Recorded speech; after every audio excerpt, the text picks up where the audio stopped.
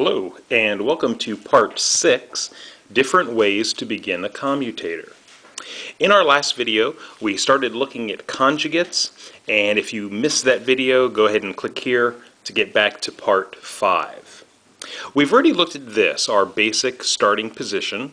You'll recall that we can get to this position beginning with a solved cube by doing our commutator 2 times on the right side. Okay, and that brings us to this look. Okay, I also mentioned to you that the reason the commutator works from this position is because of this first corner, the red, white, and blue corner. And I mentioned how we're able to solve this corner because it's already oriented correctly. The white sticker on top matches the white center. In this video, I want to show you a couple other ways that we can begin our commutator. So let's look at a new situation, and I'll ask you to pick up your cube and do this along with me. Let's go ahead and take our cube and hold it with the orange side in front. And now I'm going to have you do your commutator on the right side, just one time. So we do our 8 moves, and our cube should look like this. Okay? Go ahead and turn the cube around, and we'll hold it with the red in front. Now, if we look at the left side of this cube, you'll notice that I have a corner on top which is oriented correctly, right? The white sticker matches the white center. Okay? And I can see by looking at this that if I were to perform my commutator on the left side, it would solve that first corner. Okay? But, as I mentioned before, there are going to be other options available. Okay? I can actually begin my commutator with either this corner or this corner. So let's look at this one first. If you were to look at this corner, which is white, green, and orange, and I were to say to you, is it oriented correctly? You would probably say no. And you'd be correct. It is not oriented correctly for the white side. Okay? But notice this sticker here. This orange sticker matches the orange center, which means this piece is oriented correctly for the orange side. If I were to hold a cube with orange on top, I can see that this corner piece is going to be oriented correctly. If I were to perform a right side commutator, this piece would move here. Okay? So that piece is actually oriented correctly, meaning it would allow us to begin our commutator. Okay? And that's what we're looking for here. We're looking for pieces that allow us to start the commutator. Let's look at the third corner here. This one is white, blue, and orange. Is that one oriented correctly? No, it's not. It's not oriented correctly for the white side or for either of these two sides. Okay? But we can actually still use that corner. By performing a conjugate, I can move this white sticker up to the white side, and that will make it so that it's oriented correctly. All I have to do is just turn this side up. Now I've got that white sticker matching the white center. That tells me that this piece is oriented correctly. And as you can see, if I perform a commutator now on the right side, this piece will move here, just like that. Okay? So, on your cube, I want you to do the same thing. Okay? You should have this situation already. Let's go ahead and perform that conjugate to move this white sticker here. And now it's on the right side, which in this case is the orange side. Okay? If I were to perform my commutator right now, I would solve this first corner. Okay? But you remember how we said we don't want to just solve one corner. We actually want to solve all 3 of the unsolved corners. Where is that third unsolved corner? I see one here, I see one here, and I see, oh, okay, there it is. It's kind of hiding in the back. Okay? Now, in order for me to solve all 3 corners, you'll remember that something else has to occur. Okay? Having this first corner oriented correctly is not enough. I also need to think about the piece that's going to replace this piece when this blue and orange piece moves here. What piece is going to go here? Well, let's take a look. It's going to be the white, green, and red piece. Yes, white, green, and red. That corner is going to go here. And here it is, white, green, and red. Okay? But in order to solve this, I need to make sure that this piece is located in the front. You'll remember that that's a requirement. Okay? Now, if you were to look at this side and I were to ask you, okay, what color do you need here? You might say the orange, right? You might say orange because this is the orange side. And most of the time you'd be right, but not in this case. Okay? Because if you remember with our conjugate, we changed this side of the cube. When we brought this down, instead of needing orange here to match the orange, now we need white to go here. Okay? Which white? Well, again, the white, green, and red corner, which is right here. White, green, and red. So before I can begin my commutator, I need to do a second conjugate. Right? I already did one conjugate to put this corner in position. Now I need to do a second conjugate to move this white sticker to the front, which in this case is blue. So I rotate it over. Okay? Hopefully you're still with me. So we performed two conjugates, and now we are set up to do the commutator. But we also need to remember something. After we do our 8-move commutator, I'm going to have to undo both of my conjugates, which means when I'm done, I'm going to have to move this piece back and then this side of the cube back. Okay? Because those are the two conjugates that I performed. So let's take a look at what it looks like. You might want to just watch me do it first, okay, because this can be a little bit tricky, and then we'll do it a second time and you can practice it. Okay? But if your cube looks like this, you're going to start with your 8 moves. 1, 2, 3. Notice nothing changes there. The 4th move is always rotating that corner into position. That's 4, 5, 6, 7, 8. I'm done with my commutator. Now I just need to fix the cube by undoing those two conjugates. The second conjugate and the first conjugate. Okay? So let me get back to that position and we'll do it one more time together.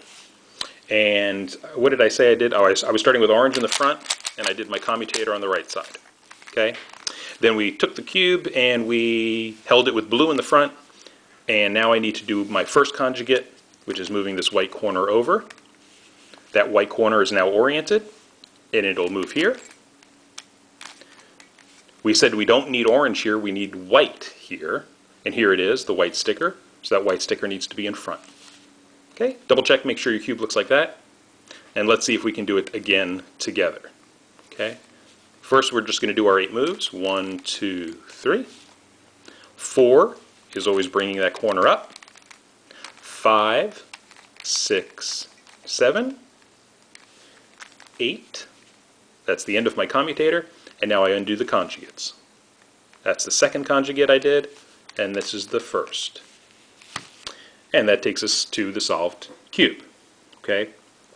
You might, at this point, you might want to pause the video, take another look at that, practice it again if you're not really comfortable with it. I know I threw a lot at you that time with 2 different conjugates, so don't worry about pausing the video, going back and just practicing that a little bit first.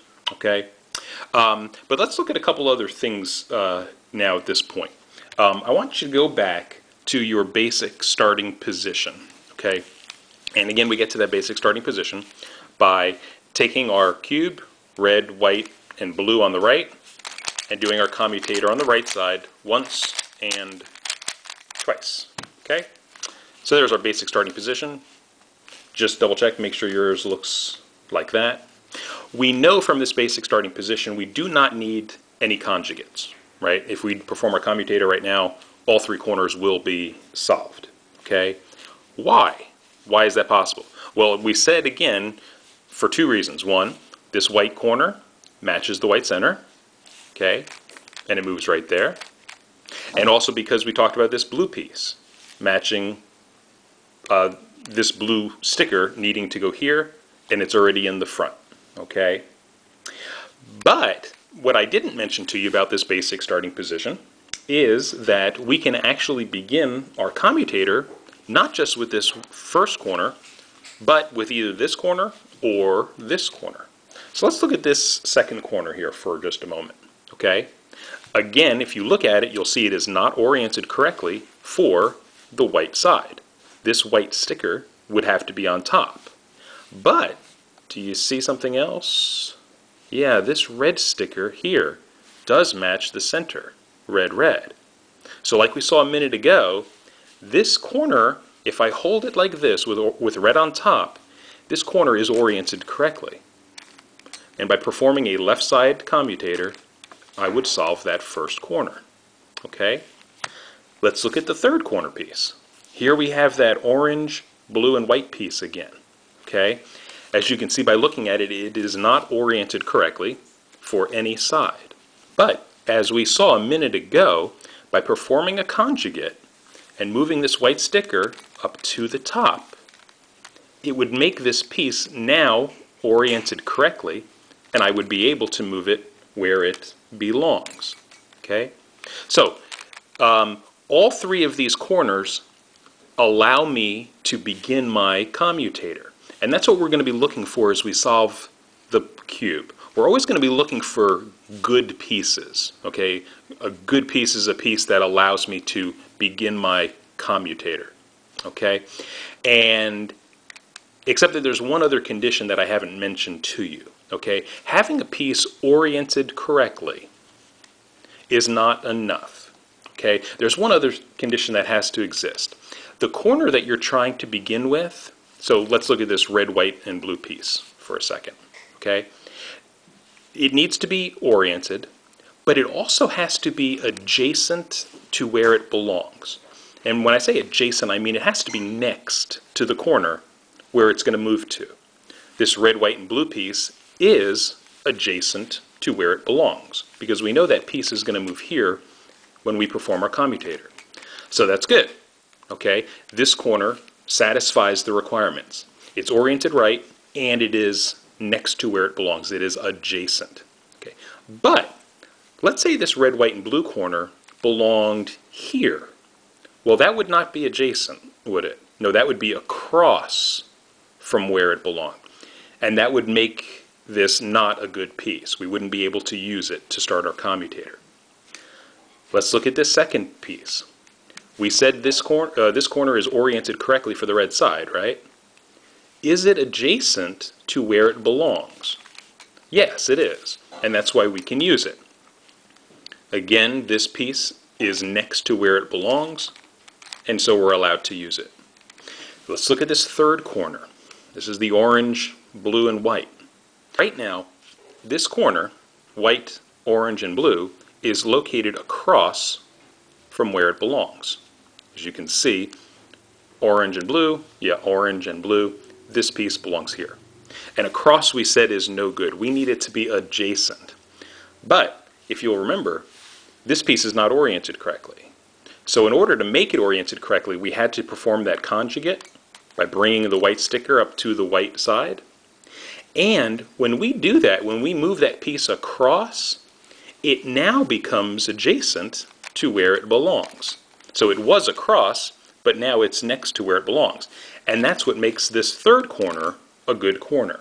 Okay? We won't always have good corners, and that's the reason why I'm taking time to show you these different situations. And we're going to continue with that in our next video, looking at some more situations for three-corner commutators and three-corner conjugates. Before you move on, though, to part 7, I would strongly suggest practicing a couple more of these situations that we've gone through. Feel free to go back and just get comfortable with this. And if you haven't mastered the left side commutator, I would suggest taking some time and doing that as well. And then when you're feeling confident and ready, go ahead and click here for part 7.